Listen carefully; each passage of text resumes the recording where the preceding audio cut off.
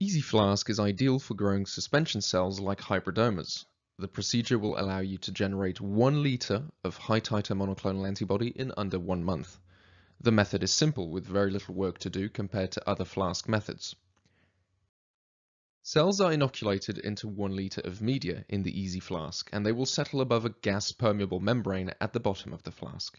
The gas exchange membrane at the base provides cells with enough oxygen at all times. EZ-Flask therefore permits exponential growth of cells, but you don't need to do any passaging or any other routine interventions. After 30 days, maximum cell numbers will be reached and the media will be exhausted, so this is the time to collect the antibody. Reported yields vary from 20 mg to 180 mg per litre. Productivity will depend entirely on the clone and how the product is used. However, one EZ-Flask will replace at least 20 T175 flasks and sometimes even over 100 flasks. If you want to go faster, there is a 14-day protocol which simply requires sequential filling.